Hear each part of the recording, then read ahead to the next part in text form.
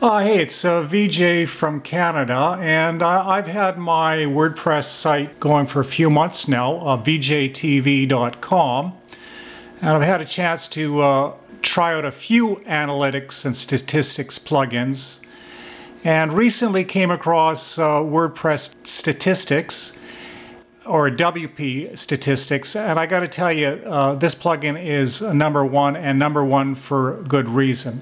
And I love it. I love all the reports you can get, and I'm giving it a thumbs up. Installation and configuration of this plugin is a breeze, and you can customize it for how it appears on your WordPress dashboard. You can tell the browsers that users are using to view your site. You'll be able to see search engine referrals, and it'll help you to know if your search engines have been picked up.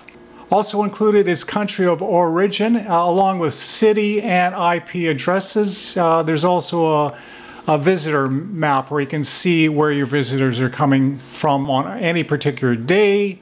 Top countries can be included in your reports.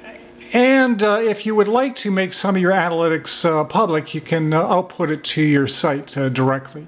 The WP Statistics plugin is free, and as always, the best things in life are free. Cheers from Canada!